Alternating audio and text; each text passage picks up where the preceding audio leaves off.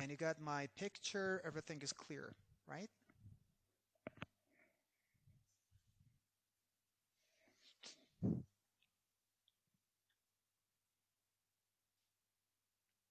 All right, fair and fine. That we are all here almost, that we're waiting for the other people to come. But so we can start with a brief introduction to make sure that we are going to set on track, and then we'll continue with more in-depth discussions about the thing that I'm planning to share with you for this webinar. First of all, I'd like to appreciate all the participants and everyone who has made contribution to make this event possible. And this has been a joint collaboration between all the different parties that you have seen the logos on the poster. So this has been an international event, and we're going to get this sort of practices continued as we move, because we all believe in that only together we can do things in a better way. So definitely there are much more potential untapped in front of us, and we're going to do that together. So everyone is welcome to join for further communications, just to be nominated as speakers and to help this initiatives flourish as we proceed. So the thing that I've just been thinking how to communicate the whole concept with you for this session for tonight is that we are talking about something which is called cognitive neuroscience and behavioral neuroscience, and that all relates to the concept of brain health, as we all understand, as we all know. The brain health refers to cognitive health and behavioral health, and we also have the emotional or affective health and motor sensory, performance and functionality. So putting them all together, what we are talking about here is to figure out what the specific neurotechnological approaches we can potentially use to mobilize and also to help the people to be mobilized to a better state of brain health, a better state of functionality. So we all know that neuromodulation has been the one of the areas of interest in neuroscience and all the research and practical interests for the past couple of decades. So there has been a plethora of publications over the past like 10, 20 years. And we know that some approaches like magnetic stimulation, transcranial magnetic stimulation, and also like transcranial electrical stimulation and neuromodulation in different aspects. Also, we have some specific unique ways of mapping the brain function, ranging from like quantitative EEG and MEG, and also we have the FNIRS, which is functional near infrared spectroscopy. We have different imaging modalities that we use in them to functionally have the functional map of the brain and make sure how the brain functions when the subject is submitted to a cognitive or a behavioral task. So one of those things that has attracted some attention lately is the audio-visual entrainment, so the AVE, and we're going to tap into some of the peculiarities about the neuroscience aspects of this and the neurophysiological underpinnings that kind of justify the application of this approach in clinical applied neuroscience from one side, and from the other perspective we got to be thinking and talking and discussing around how research can potentiate further, possibilities to mobilize and also to enhance the brain function using the AVE. And I just want to first share my screen with you, then we can start talking about the things that I already have prepared to share with you tonight. So let's see what that is. All right. Okay. So so here I am presenting this communication with you in a brain health institute that we have in a southern part of Iran, in Shiraz, that we've been functionally active in the field of neuromodulation and applied neuroscience for the past 3, 4 years. And we also lead the Department of Neuroscience at Shiraz University of Medical Sciences, where we're thinking about how to extend the knowledge and practice of neuroscience to society, how we're going to use some non-pharmacological approaches to enhance the neurocognitive function of the people who are coming to our doors. And also education, training, and research are the other pillars that we are focusing on in our practice at our institute and our university. So yeah, uh, my name is Mohammed and Mohammad Nami. I'm heading the Department of Neuroscience currently at Shiraz University of Medical Science, and I'm an adjunct faculty at the Neuroscience Center at INDICASAT in AIP in Panama City in Panama. So I'm grateful to everyone who is joining today for this communication. I do not have any conflict of interest to disclose, and I have not been receiving any honoraria from any developers or distributors or technological, sources so far. The kind of thing that we'll be touching on today is going to preliminarily revolve around entrainment technologies. So we got audio entrainments and audiovisual entrainment that will be more touching on the AVE today. And also we'll be discussing about some features of autonomic nervous system entrainment, because we all know that the nervous system is composed of uh, main two pillars. One is the central nervous system, and the second one is the peripheral nervous system. But the PNS per se is divided into somatic nervous system and also autonomic nervous system.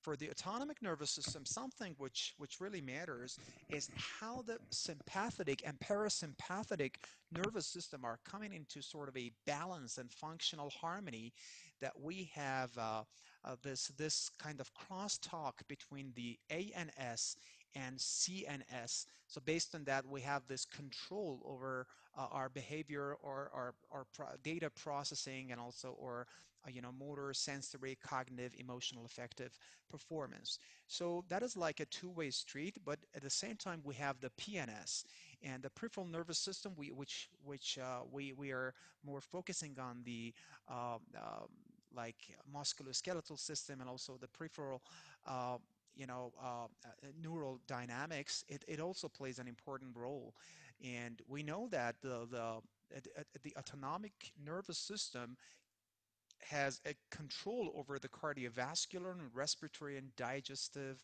and also urinary and reproductive systems. So it is really critical to make sure that we got this balance between the brain and spinal cord from one side, with the autonomic nervous system and also the peripheral nervous system. So that's what we're going to touch on as we're going to proceed with today's communication. So let's first touch and discuss some ideas regarding the auditory entrainment. So some of us have perhaps heard about the CDs or the audio file that they are currently available in the market. Some people have claimed that this sort of audio file is going to help you enhance your brain functionality, your cognitive capacity, or your processing speed, your reaction time, whatever. But we got to first understand what could possibly be the scientific proof, and also the neuroscience underpinning of this kind of claims. Actually, the auditory entrainment and the audiovisual entrainment has a long history, but a short past. I mean that only for the past couple of decades, some recent ideas have come into experimental empirical research. And one of the main figures that have contributed a lot to this AVE neuroscience is David Saver. And David Saver is one of the main contributors to the field. The person who is a neuroscientist who has devoted his career to understanding and applying the AVE in the field of applied and clinical neuroscience. So many of these auditory files that we have for meditation, for focus, enhancement of the focus or attention and memory, and so on and so forth, are actually influencing the brain waves. Some of them are specifically used for the purpose of meditation or mindfulness or relaxation, and some of them are the other way around. So they are inducing the kind of mental state that we have the mind awake and body asleep state. So what we need to figure out is to know about the components of this audio file. So we know that many of them are composed of at least two parts.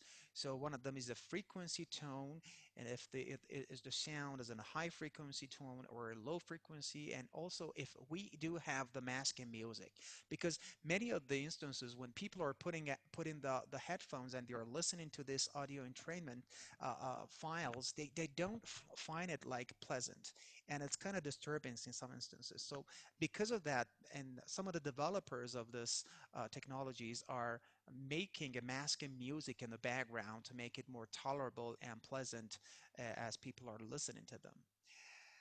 Yeah, and those frequencies are matched for the frequency bands within beta or alpha or theta or delta frequency bandwidth.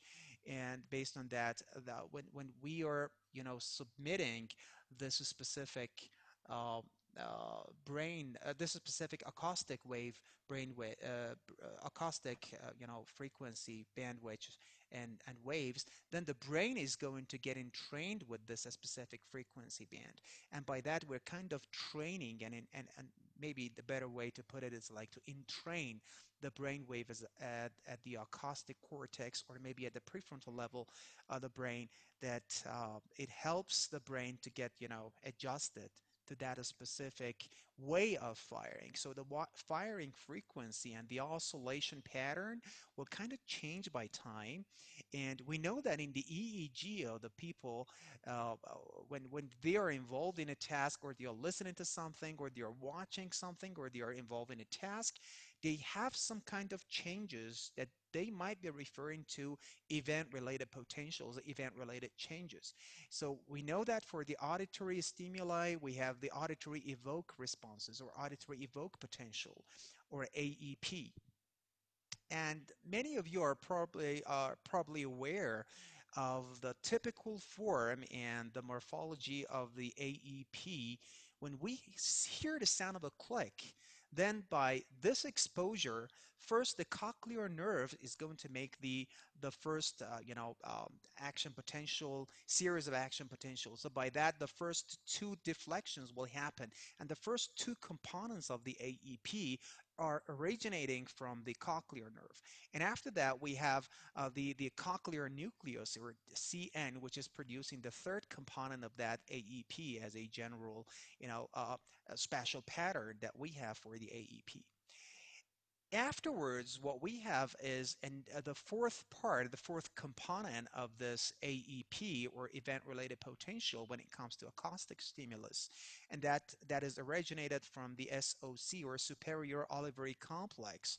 And then we have the fifth, uh, you see here, we have the fifth component, which originates from the lateral lemniscus and also the inferior colliculi. And this is something that, reproducible.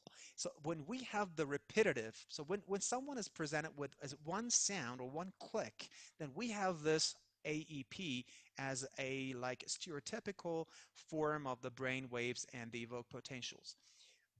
And we all know that the brain responds to this sort of, excuse me, we all know that the brain responds to this sort of to this sort of acoustic stimuli in a consistent way. So if the sounds are like evenly spaced, then we are going to make the frequencies, and the frequencies will be then applied to make brain waves get entrained with those frequencies, right? So yeah, and we all know that the acoustic stimuli are in two different sort of categories, in two different natures. One of them is the tone, which is referred to as the isochronic tone. And the isochronic tone is an acoustic tone, which is evenly spaced tone, and it turns on and off quickly. Then it produces a very strong evoke response and evoke potential. It is psychologically appealing. People like to listen to those sounds, And these isochronic tones are actually like they are able and they are potentially capable of making the frequency following response. So this isochronic tones are well actually something that to be applied for brainwave entrainment. On the other hand, when we have the binaural beats are kind of more pleasant to listen to, but they are not necessarily capable of inducing the frequency following response. So the entrainment is not going to frequently happen after the BAB or binaural acoustic beats. But instead, when we're talking about the isochronic tones, that is a different story. So for the isochronic tones, the capacity of making the brainwave entrainment is way more.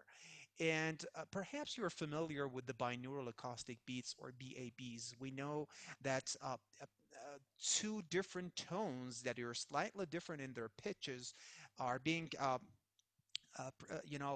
introduced to each ear separately. And the brain, for example, for the right ear, I'm going to introduce like 510 hertz tone, and for the left ear, I'm going to introduce like 500 hertz tone. So the difference and the subtraction of these tones are like 10 hertz, right? So the brain itself will subtract this 510 hertz tone from this 500 tone, and the brain will get entrained potentially with the subtraction of the difference of the perceived sound within the head. And this is normally known as the phantom sound. And this phantom sound sometimes is quite relaxing. It's very nice and pleasant to listen to. But as I told before, as you're probably aware, it has less potential for making the brainwave entrainment. So as we discussed earlier, for the binaural beats, it's unlikely that we have the significant brainwave entrainment, but as we all know, it is known to be more hypnotic or relaxing or pleasant to listen to. As for the isochronic tones, we know that it is strongly entraining, yet many of the people don't find it very pleasant, and it is not easy for them to listen to the isochronic tone. And because of that, we got to have some masking music on the background. So when we're looking at the body of research that we have for the acoustic beat entrainment, or the binaural acoustic beat entrainment, and also isochronic tone entrainment, we see we just come across to many of the papers and studies over the past 20 years.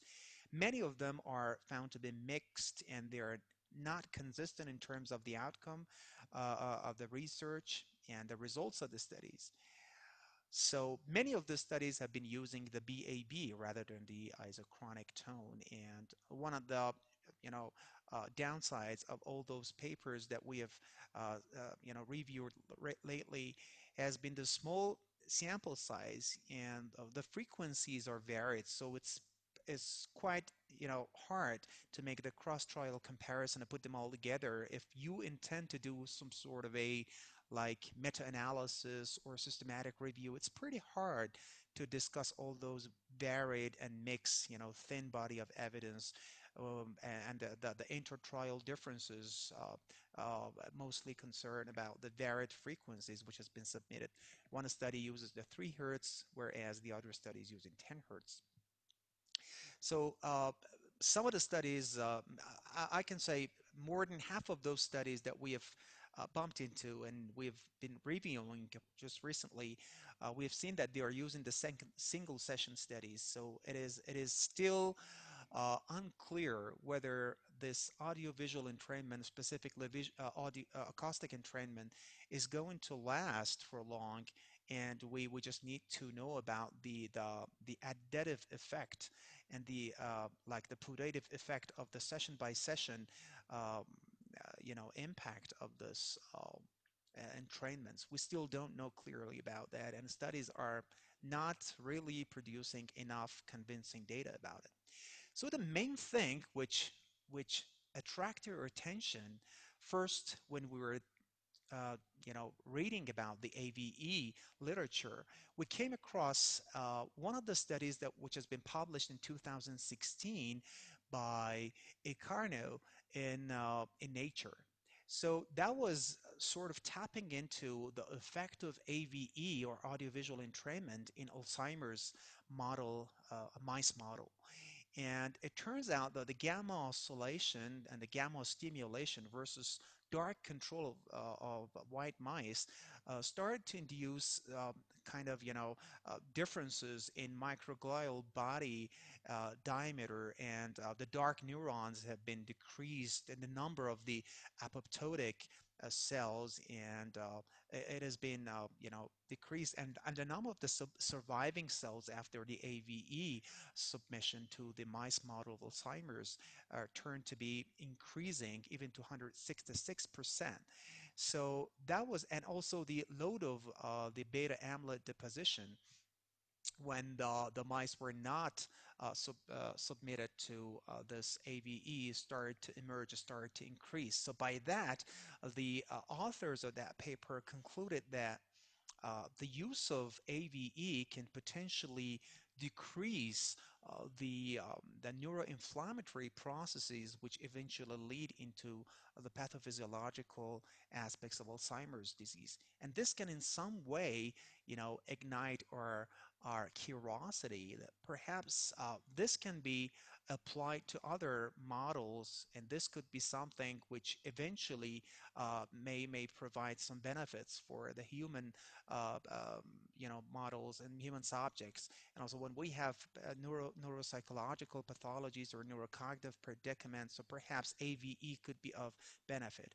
And when we're looking at different bodies of evidence, we see that, yeah, this rhythmic stimulation has been something which has been well studied, and Dave Seaver has been one of the pioneers in the field, as I said before. And in a chapter of a book called Procedures in Neuromodulation, we know that, yeah, we got many effects of the AVEs on brain and mind dynamics. So first of all, we can adjust the brain wave activity, and we can some sort of modulate the brain wave frequencies by using the AVEs. Number one. Number two is that when we're having this cognitive diffusion, when we're going to stay away from the distressing worries, and we need to have the whole brain synchronization either in the band of alpha or theta frequency. So by dissociating this cognitive aspects and emotional aspects, so when we have the cognitive emotion dysregulation, when we do the meditation, that's where fair and fine. So people will find themselves to be unease. But when they do this on another perspective using the AVE, they subjectively report the same sort of clinical effect.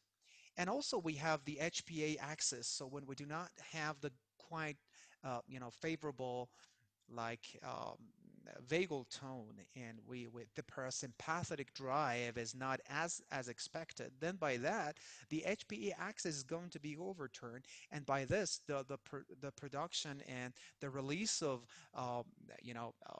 counter-regulatory hormones, and also the cortisol from the adrenal gland, also the corticotropin releasing hormones and stuff like that will get increased. And by this, the upturning of the endocrinological, aspects of stress-related phenomena from one side, and also the hampered immunological response of the body may go hand in hand, and the person may find it, distressing when we do not have the capacity of kind of, autonomic calming effect that we have been expecting in the face of some stressful situations. And also we have the increases in, we have evidence showing the increases in cerebral blood flow and lactate and also the anaerobic ATP in a specific parts of the brain. So when we have the voxel-based studies using the MRS, it turns out that after the AVE, some studies have indicated that the dynamics of the chemical shift imaging and the chemical shift dynamics of the specific parts of the brain will get a specific changes after exposure to AVE. Also, we know that for the neural transmitter um, buffering, we need to have a good balance. So in the specific parts, the frontal part of the brain or the back of the brain, we need to have a good harmony between some neural transmitters. So this balance between, for example, GABA and serotonin plays a critical part in our mood regulation. And it turns out that some studies have positive, promising effect of AVE on this balance of the neural transmitter dynamics. Also, from other studies, some evidence has emerged that we got neuronal excitability and also the increase in glial number. So it shows that we have this, counter-regulatory effect of the neural inflammation in distinct part of the brain when someone is subjected to stress and worry. And also we have the heat shock protein 70, which is upturned, and we can see that some specific cytokines and pro-inflammatory mediators like TNF alpha, interferon gamma, or inflammatory cytokines like IL-1, IL-10, and IL-6, and so on and so forth will get modulated when the subjects been exposed to AVE. So this is pretty much of interest for anyone who is interested to figure out about uh, the good and the possibly appropriate modality to pursue when we're discussing about the neuroscience of sensory stimulation. So we have audiovisual stimulation. When I'm watching the screen of my computer or when we're watching TV, we have the audiovisual stimulation, right? But it does not necessarily mean that our brain waves are getting entrained with that frequency. So when an exact frequency is delivered, and the frequency has been like derived and extracted from all different chaotic mixed frequency and voltages. So we just extract a specific pattern of the frequency in terms of the frequency band and also the amplitude of the wave. So by this, we know that now we're talking about AVE. So it's something different compared to AVS. And when we have randomizing this and plus minus 1 hertz, again, we're going to have the AVE. When we have plus minus 2 hertz, we have that like a borderline effect, which is not necessarily AVE. But when the randomization is plus minus 3 hertz, then we're not specifically talking about the distinct range of frequency entrainment. So in this case, we're not anymore talking about the AVE, and we cannot expect that this modality will introduce the effects of brainwave entrainment. And what exactly refers to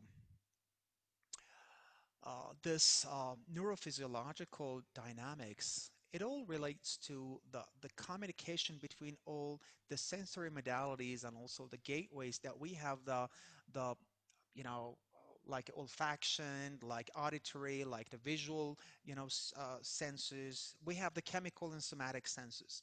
All right, so we know that almost all of these senses are passing through the anterior thalamus, and the thalamus is like a gateway, is the gatekeeper. So it just induces all the pathways that are going to reach the cortex. So we have the parietal and we have the acoustic, the visual cortex. So when we're going to just kind of entrain this thalamocortical pathways to ensure that the brain has gained the capacity of oscillating or sort of firing in a distinct frequency band or specific common spatial patterns, then by that we can ensure that the brain has kind of been entrained to that sort of stimulation. So if we have the stimulation a visual stimulation, which is in the frequency bandwidth of like 10 hertz, then by this we can expect that the visual part of the brain, which is the occipital cortices, will get entrained when we're talking about like the isochronic visual stimulation, and also when we're talking about the isochronic acoustic stimulation, again we're talking about the same thing, right? So it all relates to how we're going to modulate the thalamic gateway and how we're going to let the brain waves get synchronized with the pattern of the auditory or visual or whatever stimulation that we're giving to to the brain. And a little while before, just a little while ago, we've been discussing about the parasympathetic tone. And we're kind of pretty much aware that when we have the down scaling of the parasympathetic tone, then the people will start to have the sympathetic overdrive. And by this, people will not have the regulated emotions. They will have like the heart start to race, and they have the sweating of the palm. They have like shortness of breath, and they have like panic-like attacks every now and then. So this means that the tone or the strength of the parasympathetic discharges is not exactly at we need to have as we need to have it. So by up training the vagal tone, by up training the parasympathetic dynamics, then by that we can kind of be expecting that the the resilience in the face of stressful situations, and the load of anxiety and the subjective feeling of anxiety would be dramatically decreased when we have good parasympathetic control over those autonomic chain of reactions. So yeah, when we have also the stimulation with the specific frequency range on the lobules or also the tragus of the ears, then we have the capacity of stimulating the retroocular uh, or retrooral uh, chains or branches, retroocular branches of the vagal nerve. So when these are just going all the way back to the motor nucleus, posterior nucleus of the vagal nerve, which is going to increase the tone of vagal activity, and by that we can expect a better control over the sympathetic overdrive.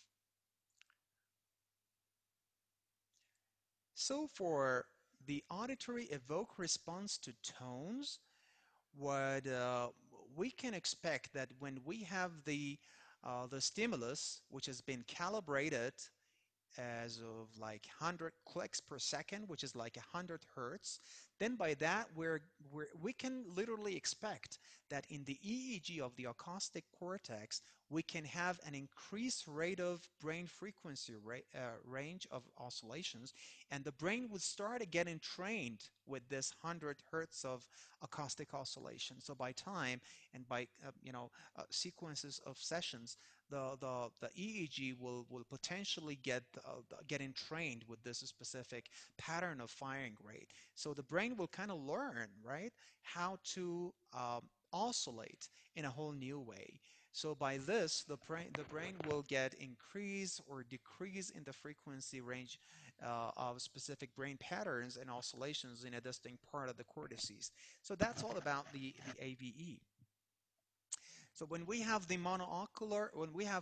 monooral beats, then for instance, when we have the left loudspeaker and right loudspeaker, so each of the loudspeakers are introducing the oscillator, a separate oscillator for like 170 hertz or 178 hertz. Then we have this subtraction, and then by that we get the phantom sound, which is going to be the subtracted frequency band of the two ears, and that will be literally like 8 hertz that will be perceived by the ear. So sometimes we gotta be introducing like offset. So by the offset, we can expect that by adding up to the uh, like the band frequency and also the amplitude of the specific frequency range, then we can strengthen the given bandwidth. So by that, when we are giving some sort of the phase difference between what we have as a specific frequency range to what we are introducing to the brain, that we can expect that literally or potentially this would increase the amplitude of that specific frequency bandwidth. So this is something which is called phase difference induction or offset, that sometimes we can get benefit of that when we're using the binaural or monaural beats in terms of acoustic or visual entrainments. So based on one of the research, one of the studies which has already been published in 2007, we know that, and it was published in cerebral cortex. It turns out that the cortical steady state response to central and peripheral auditory beats have been introducing some kind of oscillatory changes in the acoustic areas of the brain. And the acoustic cortices will show whole different patterns of oscillation when the subject has been introduced to binaural beats as compared to the monaural beats. So these are something which needs to gain further attention as we're more discussing about the neuroscience research in AVE. So as you see, when we have the off-on-off sequence of the visual stimuli, then for the right eye, left eye, we have the stimulation. And for each of these stimulation blocks, we have like evoke related potential for the eye response, okay?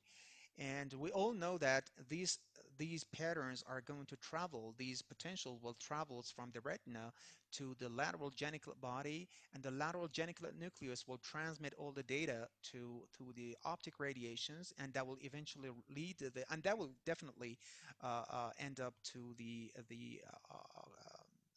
visual cortex in the back of the brain. So as we need to understand all the dynamics of those things, perhaps that would be best to pursue with the ERP studies when we're using the AVE modulations. Then at the same time, we got to be thinking about the kind of changes that AVE would induce and functional areas of the auditory or of the visual cortex. So these are the studies that already have been in place for the past several years. So the AVE has, as I said before, it has been in place in research and studies for the past several years. And back to 1973, Kinney have been using the entrainment for the entrainment neurophysiology for checking the kind of changes that this AVE induces in the evoked potentials, either the visual or acoustic one. So yeah, coming back to the research, the first emerging evidence came from the studies which have been done by Dr. Seaver back in a time like 1997. Dr. Seaver and his colleagues started to figure out that, yeah, this audiovisual entrainment will change the EEG profiles of the people who are exposed to this kind of, stimuli. So we, for example, had a 60-year-old female with depression, and this has been kind of, the pattern of the EEG has been kind of modulated after the entrainment using the AVE device, which was preliminarily developed by Dr. Seaver. And they started to see that, yeah, for some specific bandwidths that they are correlated with the dysregulated mood of this 60-year-old female. When we have this AVE by time, session by session, the person subjectively started to report that, yeah, my depressed mood is getting better session after session. And by that, when we're referring to this QEEG dynamics, we figure out that, yeah, we have some enhanced current source density for higher frequency bandwidths like beta 1 or beta 2 or even beta 3 frequencies at some areas of the brain that they are potentially linked to mood regulations i.e., what I'm referring to is the frontal and the central and the anterior parietal areas of the cortices. So when we have the frontal central entrainment for beta and even high beta frequency, then the person start to report subjective betterment of mood, and by that we can also see objectively in a QEEG that something is being changed for better, and the neural dynamics in the QEEG that we've been referring to is getting changed. Another example was the EEG profile of an 18-year-old male who presented with anxiety, and the pre-AVE entropy for 1 hertz um, to the whole frequency range analysis of the brain waves showed that the person didn't have um, a good spatial and a spectral distribution of beta and high beta frequency ranges in distinct areas of the brain. So, for example, in the fronto-central and also the frontotemporal areas that you are mostly involved and implicated in regulation of the mood and anxiety state. So when the person received sequential sessions of AVE, then the QEEG dynamics started to change. And as you see here, so you will see that something that we have not been expecting, for example, the SMR, which is the low beta and high alpha frequency, the combination of that started to gain in areas of the brain that we are talking about it, like the frontocentral and frontotemporal parts of the brain bilaterally, mainly on the left side. So it showed that the AVE entropy, the post AVE entrainment has left a dramatic response and dramatic change of modulation in the QEEG wave patterns in respected areas of the brain that are implicated in the regulation of mood and anxiety. Also, when the frequency of uh, theta band, like 4 to 6 hertz, have been introduced by specific modules, because we are a while further we'll be discussing about the device which is already available in neuroscience centers and also in the market. People can use it under care of a physician or a neural healthcare provider. It is called the AVE machine. So we have the AVE device, and when we're putting the device, we have different modules. So many of these modules are pre-programmed. Uh, in some instances, the clinician or the neuroscientist may need to define or program a specific module as per the need for that person. For example, if I'm a person who's coming to your door and I'm complaining about the lack of concentration, and you're going to apply AVE for me based on my baseline QEEG, you as a neuroscientist may decide upon how you're going to design the protocol and the audiovisual entrainment. Are you going to apply the vagal nerve stimulation, as I said, like the retroaural branches of the vagal nerve? Are they going to be stimulated as well? Is the stimulation going to be like a pulsatile way, or that's going to be continuous? Yeah, how strong would be the stimulation? I mean, what is the amplitude of the auditory, visual, or electrical stimulation? I mean, the stimulation that I'm going to introduce, how strong is that supposed to be? And also, what is the sequence of the thing? Are they going to be delivered all together, or we just have the acoustic, or we just have the visual, or we just need to have the CES or the vagal nerve stimulation VNS?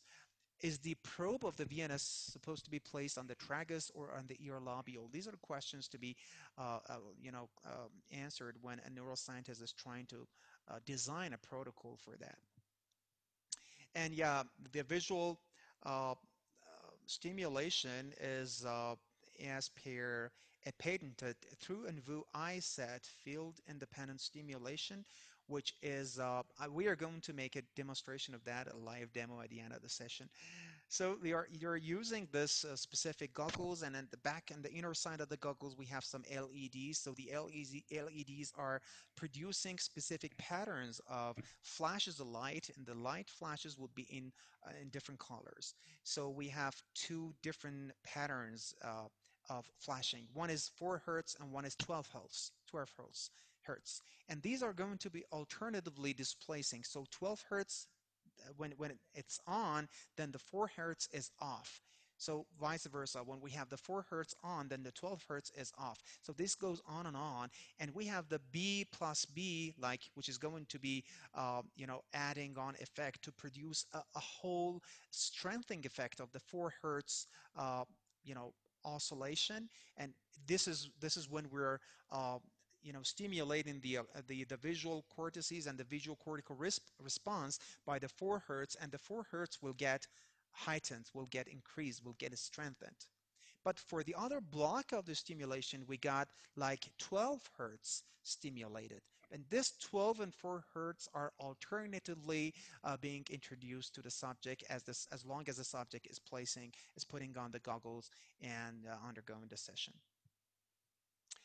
So yeah, when it has been shown that when we're using this, because for many of the cases when we have the slow alpha, which is predominating in the frontal parts of the brain, the people may start to complain about the lack of attention. So inattentiveness in the people who are having attention, deficit disorders, even in the adults, uh, kind of, in some ways correlate with the gain of the low alpha frequency and amplitude in the frontal parts of the cortices. So when we're using this, uh, you know, uh, visual entrainments using the 12 hertz oscillating with 4 hertz, and that is being introduced to the retinothalamic pathways and also the thalamocortical pathways, and that start to kind of entrain the visual cortex, then the person start to have, because we all know that we have the lateral occipital complex and prefrontal or frontopolar area. So LOC FP is like a network that cross-correlate and cross-links the occipital part of the brain to the frontal part of the brain. So when we have this oscillation in the bandwidth of alpha, then the person start to have this entrainment, not only in the visual cortex but also in the frontal part of the brain. So by that, the person will start to have gain in the alpha amplitude. So the predominant beta in the frontal part of the brain will get decreased, and the person will not have continued symptoms of hyperactivity or attention deficits, right? And when it comes to binaural beat research, one of the studies which has captured our attention was a relatively bigger study which was done on 104 patients undergoing general anesthesia for surgery. And when people were listening to music with binaural beats, their anxiety turned out to be decreased by 26%. And the p-value compared to the control was like less than 0.001. On the other hand, when patients listen to the music without BAB, then we expected, as expected, the level of decrease in anxiety was lower. It was like 11%. And with the people like the control group were not exposed to the BAB or the binaural beat or nothing, then they had the least decrease in their anxiety.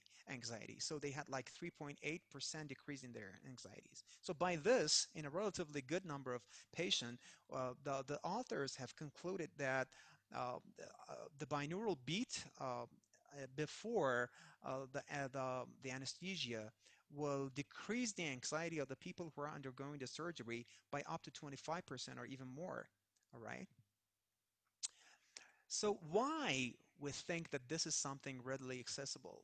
Why we need to go and tap into more research in AVE? Because that's cheap. That's very, reasonably accessible. That is available. It's easily available. It's downloadable. Many of these, visual or acoustic pre-programmed softwares or applications, mobile applications, they are readily available and they are easy to download. It is cost effective, and the cost generally ranges from like free of charge or $20 per file, so it's kind of reasonably priced, so people can use it, and it's portable. We can use that in our gadgets. We can use our mobile phones or iPads or smartphones, and we can simply, install the applications we're using, uh, which are used for introduction of this acoustic or visual entrainments. And they can also use decreasing the anxiety level, increasing the attention for the betterment of the memory function, even for easier and better sleep. So these are all the different applications that they are readily available, and they are rooting in a plethora of research.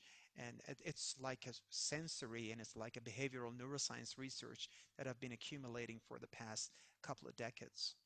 So if someone is interested, uh, just go and do a simple internet search. Just punch, the word relaxation audios using isochronic tone in Google or whatever searching engine, and you can also use the hemisync.com. You can use the eoinstitute.org, which is one of the most famous platforms for the audiovisual entrainment, pre-programmed softwares or applications. And we can also use the phone apps, including the Brainwave Tuner or Brain Booster. Just go to the App Store and then, or your Google Play, and can simply download all those specific apps.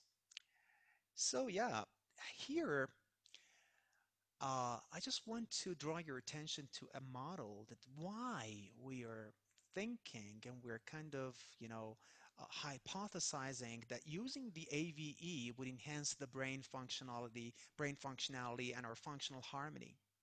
So we've recently developed a model for the inclusive brain health.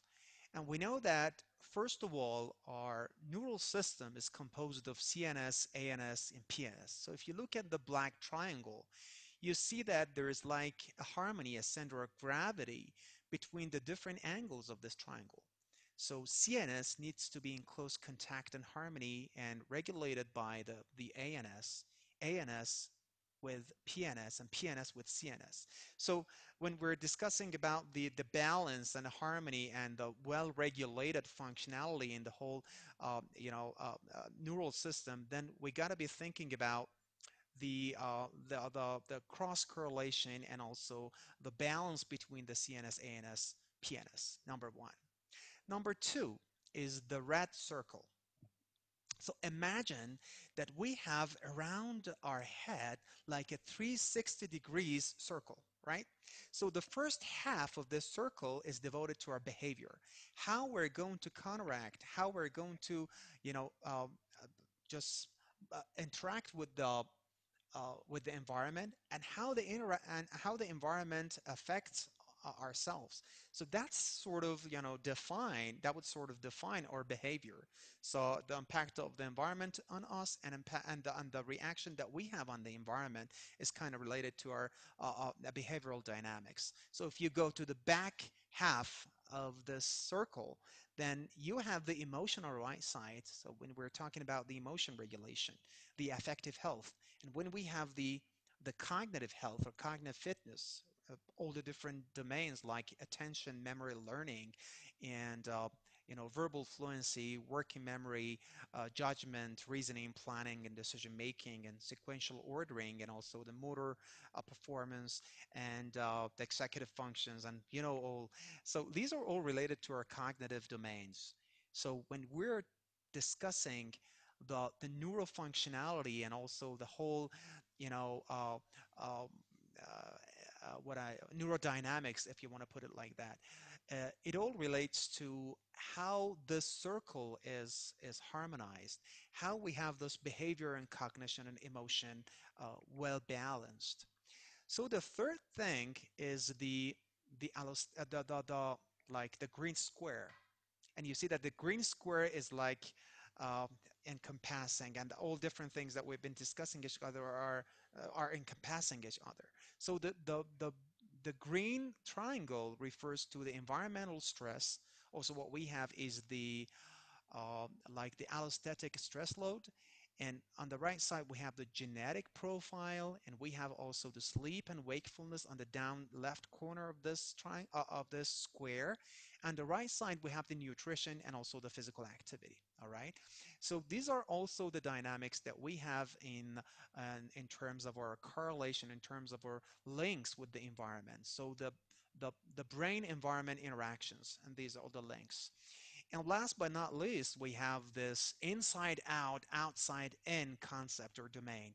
We have the inverted yellow triangle, and one of the parts we have the brain, and the other angle we have the body, and the third angle we have the surrounding. So question is why we're putting all these inclusive aspects of brain functionality and brain health together. Because when we're using this whole area of brain health, which is called inclusive brain health model, then we need to just sort of mobilize our brain predicaments or functional predicaments. Maybe that is uh, like, motor or neurofunctional predicaments. Someone has stroke, and after that, he's not able to move or is not able to speak or whatever.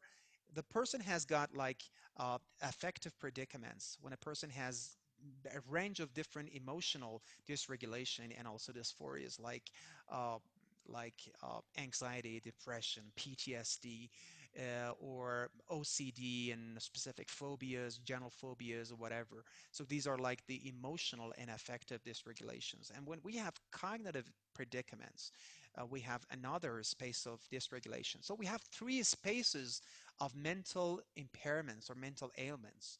One is a space one, and S1 is the neurofunctional domain of impairments. So when we have S1, we are talking about some kind of neurofunctional impairments. When we have S2, we're talking about the affective dysregulation. And when we have the S3 or the space 3, we're discussing about the cognitive impairments. So the center of gravity for all those geometric shapes is just the very center of the slide here. And that's the S4 or the space 4. What is a space 4? Space 4 is a space that I'm not suffering from neurofunctional or affective or cognitive impairments. So that's the best state of, or the optimal state of our brain functionality. So our aim, our goal is to use the neurotechnology such as AVE or electrical stimulation of the brain, or we have the thermoregulation, or we have the magnetic stimulation, we have the cognitive rehabilitation therapy, we have the sensory modulation, whatever we're talking about as a neurotechnological tools.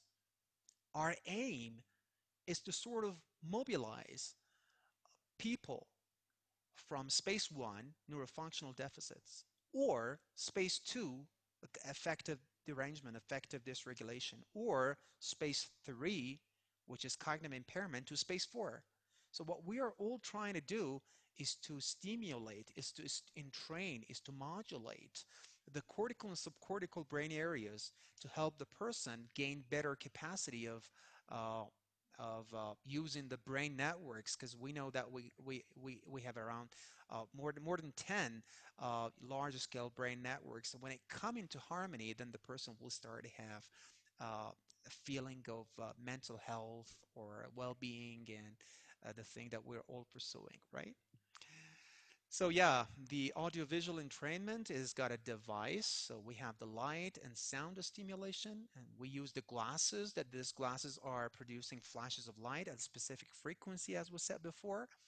We have the tones in the headphone at the same frequency, and also we got the brain wave, which are matching the frequencies of the sensory stimulation. So that this is the thing, this is the main concept that we've been referring to as entrainment, and that might be increasing or decreasing the arousal and stability of the cortices. So we can excite, or we can suppress, and we can inhibit specific cortical hubs using this audiovisual frequency stimulation or suppressions. So this is an example of one of the commercially available devices in the market. This is an audiovisual entrainment device that it's composed of a goggle. And the back in the interface of the goggle, we have a set an array of LEDs, and they are producing flashes of lights in different colors. And we have the headphone, and the headphone is they are all linked to a central unit. So if I'm going to show you one of those things, I'm sorry, that was my bad. I'm sorry. All right, we're good. So if I'm going to show you one of the models of the commercially available AVE devices that they are currently available in the market, uh, that's called the Dave or the David Delight or David Pro, and that is also originally developed by Dave Safer, and it has been developed by the Mind Alive company, and another company which is called Pharmed is introducing that in our local market in Iran, and maybe in your home countries you have the local distributors of the Mind Alive in Canada. So anyway, this is something that's referred to as the visual entrainment part of the whole device. So that's the goggle. And as you see in the interface of that, we have a range of which is like an inbuilt array of the LEDs here. And when the person just puts on this, when we have the pre-programmed module, then the specific range of the flashlight stimulation will start to be submitted, and the person will start to gain the entrainment with respect to the visual stimulation. And the acoustic is the same. So we're putting on this, and then we have the specific range of the frequency entrainments that already been planned in the given modules, or now we're going to plan about it. So the neuroscientist may define a module, or we may refer to as the central unit. So this is the central unit of the device, and my colleague in a short while, we're going to demonstrate how this works, and we're going to show you how we're going to use different modules to induce this stimulation, audiovisual entrainments. And yeah, so there are a range of different studies showing the effects and also the practicality of audio versus visual entrainment. So we know that if we're using the eyes closed and eyes open, acoustic stimulation and visual stimulation at the same time, then the range of entrainment and the gain and the amplitude of a given frequency, for example, 18.5 hertz, will be higher if the eyes are closed and phonic entrainment is given. And also at the same time, when we have the eyes open and auditory entrainment is given, it's like 27 gain in the amplitude of the 18.5 hertz EEG. But when the eyes is closed, when the eyes are closed and we have the auditory entrainment by 18.5 hertz, then we have an increase in the amplitude of this by 21%. So it shows that when we have the eyes closed and the phonic entrainment is being delivered, then the main, the most expectation we can have for entrainment of the brain oscillation in specifically more predominantly in the visual cortices. So yeah, and studies have shown that people who are using these AVE devices start to feel that when they have this racing mind phenomenon, they have the mind chatter, and they have restless, irritable, mind state. So when you're using this after 1 or 2 sessions, they start to feel, and they report that they have this,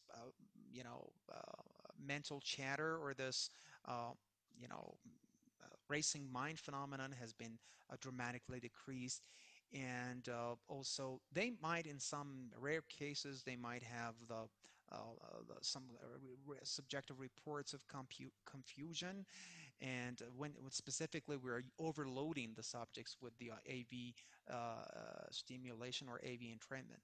So we need to be cautious about the duration of the sessions, and it has already been pre-programmed in the central unit. But in specific cases, when we are designing the module, we got to be cautious about the duration of the time that we're given this session. And yeah, so it's critical to choose the frequency band in a specific band frequency, as we're going to address, distinct people or patients that are coming with a specific complex to our facility. For example, someone who is complaining about the ADHD, for example, like a young kid, we need to be aware of stimulating the frontal part of the brain and also the occipitofrontal networks using the beta frequency ranging from 14 to 30 hertz. Alpha, which ranges from 8 to 13 hertz, it's used to induce the deep down relaxation experience, or we are using for that for deep relaxation or mindfulness and stuff like that. Or theta is generally used for forming new habits or repressing memories. And also maybe it is used for people who are primarily complaining about insomnia. And delta is also used when the people are finding it difficult to get down to sleep. So when we're using delta oscillation to help the people decrease their sleep latency. When we have the dual, stimulation, left and right hemisphere, or Gans field stimulation, passive non-entraining, and repetitive sessions, then we might be expecting a differential effect of the mixture of all those brainwave entrainments. So it's a long story, but to cut it short, what I can say is that when we're confronting a patient or a client coming to us and asking for assistance or help with respect to, for example, his or her worry. For example, this adult woman is coming to our practice and she has been complaining about excessive worry and anxiety and a strong, overwhelming emotional reactions. So when we have the quantitative EEG and we do the FFT and we have the quantitative analysis of the brain waves, we can see that the beta activity and high beta activity, I mean, by activity, I mean the amplitude, the microvolts, the power of beta and high beta. When we have like 19 channel QEEG recording, we can see that all those areas of the brain are showing a high level of beta activity, but it's not. It is not.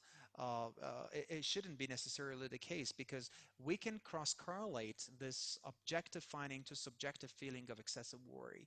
So what we need to do is to downtrain the beta frequency specifically in the frontocentral part of the brain, and this is what happened after entrainment. So when we are using the neurofeedback and also AVE, because we can combine the neurotechnological modules. For example, we can use the biofeedback therapy together with AVE. We can use the transcranial electrical stimulation or TES with AVE. We can use the mixture of TES, AVE, and biofeedback, and also meditation even. So we can put them all together. It depends on how you're going to formulate this package for a given need of a specific subject coming to your facility. So by this scenario has been referred to a combination of neurofeedback therapy and AVE, which has been shown to increase the alpha power in given areas of the brain cortices and also decreasing the beta, which has been, subjectively and objectively ended up with decreased anxiety and regulated mood.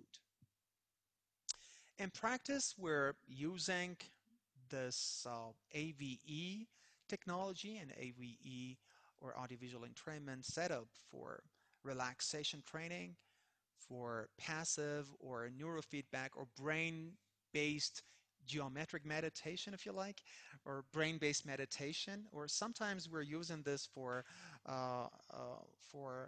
like mindfulness practices to decrease the mental overload in terms of anxiety or thought rumination.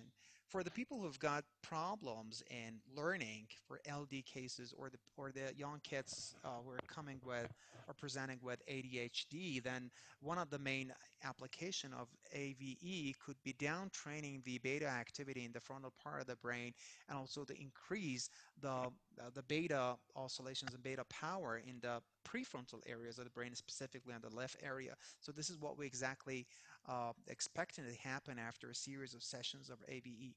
For depression, for anxiety, autism spectrum disorder, for seasonal affective, for temporomandibular joint disorder, TMJ problems, for chronic pain and for fibromyalgia, and many other examples. So if you're just tapping into a whole range of research and studies which has already been which have already been done for AVE and its therapeutic and modulating effect on different neurological or mental or psychiatric problems, we can see some cumulative uh, uh, set of evidence which is kind of backing up the hypothesis that AVE would potentially help people to get rid of many of those derangements as they are getting entrained by time. So yeah, we can also be thinking of using the AVE as our future perspectives in our upcoming research. We can think of applying this for enhancing the verbal skills of the people who have got stuttering, the people who are suffering from a verbal developmental delay. I mean, the prelingual cases, the people, the young children that they have problem with verbal development. Also for attention deficits, either in adults with ADD or in children with ADHD, people who start to have problem and they start to complain uh, about the lack of memory or a decline in their cognitive function, and also their stress and anxiety, the pain, and the disorganized behavior in children. So there are lots of different domains that we can potentially apply AVE to see if that is practically going to help people get rid of those predicaments. Another study has shown that it was published in 2016. It has demonstrated the beneficial effects of AVE on the academic worry in the college students. So 113 college students, which were divided into four groups, and they were exposed to worry and expressive writing, and then they were given the AVE. Some of them were not. Some of them were just the control group. And each of the groups were going under the practice for 3 times a week. And the worry exposure and the AVE showed significant improvement in all measures compared to the other groups, where this was not a case in the control group. Okay, so this is the the, the general outfit of the device, which is called that's the appearance of the AVE, the David Delight Pro. We have already started some research projects using this in different aspects of the neurocognitive and emotional dysregulations, and something people are coming to the brain health centers, or this is potentially going to be of value perhaps for the cognitive empowerment. The people who are not necessarily suffering from any neurocognitive disorders, but they want to get improved. They want to get even enhanced or empowered. For example, we got a university professor. He got to have his verbal skills improved. We got a judge. He needs to have his decision-making capacity even empowered. And we have an athlete who's got the need to increase and empower his strength and speed and precision in sport and athletic performance, and so on. So you can name it. So whatever we would like to change and modulate in terms of the brain functionality, this kind of devices and many other similar sort of devices that they are in any ways are used to entrain and sort of enhance the brain dynamics and neural dynamics in the brain cortical areas. This can be potentially used for research and also for clinical service provision.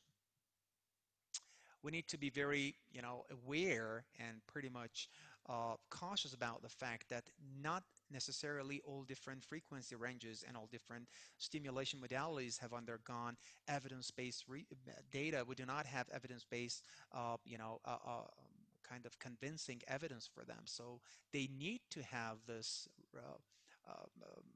reconfirmation from the evidence-based medicine and empirical research, well-designed studies in the future to let us, just rest assured if we're going to use this kind of modality for the people, either healthy subjects who are seeking for empowerment or the people who are coming to our practice suffering from a range of different neurological or psychiatric or cognitive ailments. Yeah, So we have different ranges of, if you see this, I don't know if you can see that from here, but there are some kind of pre-programmed modules that they are there, and the front face of this David Delight Pro machine. And we have some symbols, and the top table here, you can see the symbols. So the symbols are targeting different frequency entrainment objectives, and you can just adjust the device for any specific frequency range or a specific pre-programmed module. So the first one refers to energizing effect of the 20 hertz oscillation. The second one is the left-sided stimulation for 9.5 hertz, and right stimulation for 10.5. Then the phantom, oscillation, the phantom wave will be like 1 hertz. So that is practically in the band frequency of delta range, which is used for Coleman effect of meditation. And also we have the brain boosting effect. So when someone is concerned about the lack of memory or attention or difficulty in learning new ideas or something, then based on that we can apply 14 versus 20 hertz. Based on that, the subtracted phantom frequency from 14 to 20 hertz of audio and visual entrainment will end up with like a 6 hertz frequency bandwidth, which is in the band frequency of theta activity. And we all know that theta activity is specifically in the left temporal cortices are directly related to the learning capacity and also the memory function. So memory, capacity and also the memory function, specifically working memory, partly depends on the coherence of the theta activity in frontotemporal areas. And mainly in the temporal area, when we have an enhanced um, power of theta frequency range, then we can expect a better cognitive function. And people who have just started to have a cognitive decline. So another module is for sleep. So we can induce the left stimulation 7.8 and right for 8.2, and then we have less than one, uh, you know, frequency oscillation and entrainment, which is in the low band of delta activity. And when people want to go to bed when they are using this specific AVE module, then many of them, according to the evidence-based published evidence, we know that many of them start to feel drowsy or they find it less difficult to fall down asleep. And for the mood regulation, when people start to have a better feeling, they have like 10 and 20 hertz in the right and left stimulation. So you see this differential stimulation with the phantom frequency that the brain will perceive at the end of the day. So person will realize that like a 10 hertz oscillation is the dominant frequency when people undergo this stimulation modules. So they will start to have the overall feeling of the good feeling like the SMR, because when we know that when we're talking about the high alpha and low beta oscillation, when we have the SMR, sensory motor rhythm, predominantly distributed in the frontocentral part of the brain of the prefrontal cortices, then mainly on the left side, then the subject will start to subjectively report that, yeah, I'm feeling much better and I'm not overwhelmed about all the worries and all the disturbing anxiety that I used to have. So it is really going to work for many cases. And in practice, what we all depend on is the evidence-based medicine. And that's all I'm going to tap in. I was just going to tell you about.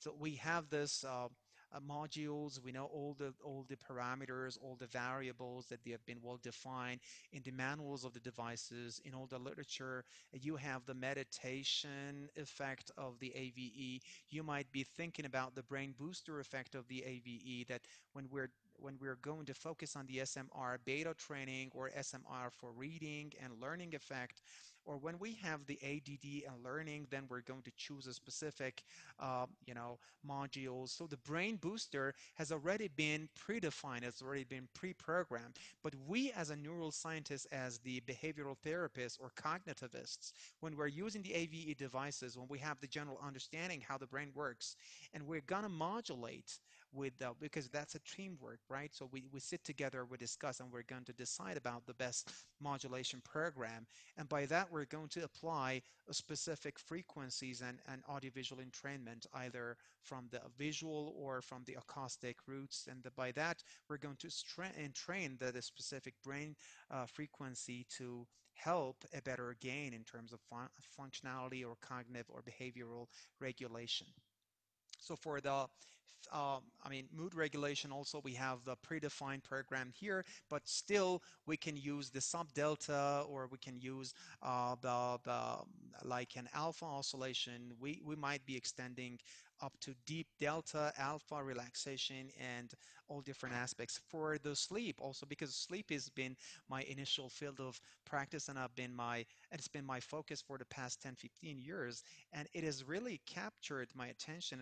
It was really captivating idea to me that perhaps we're going to use the audiovisual entrainment for the betterment of sleep experience of the people coming from different ranges of sleep problems, because you know that we have more than 80 types of sleep disorders, and some of the sleep problems, and mainly insomnias, are categorized as psychophysiological insomnia. So we have the arousal instability in the cortical hubs of the brain, and we do not have any justification why the brain has this level of arousability. So when we entrain the brain function using these devices, using this, neural dynamic changes with the application of neurotechnology, then we can expect some changes in all different bioparameters of sleep, and this might be helping the people to gain a better experience for their uh, let me for their sleep experience. I was telling. Well, let me just stop sharing this. So I'm already done with my presentation. We got around like 10 minutes for comments and questions and answers if you have. I'll be very, very happy to hear about your comments. And if you have something to share, I'd be more than pleased to tackle your questions and be of any assistance. But I'm sure that you have good ideas and you have something to add to what I've already been sharing with you. So I'll be very interested to hear from you. And the session is yours. Everybody, do you hear me?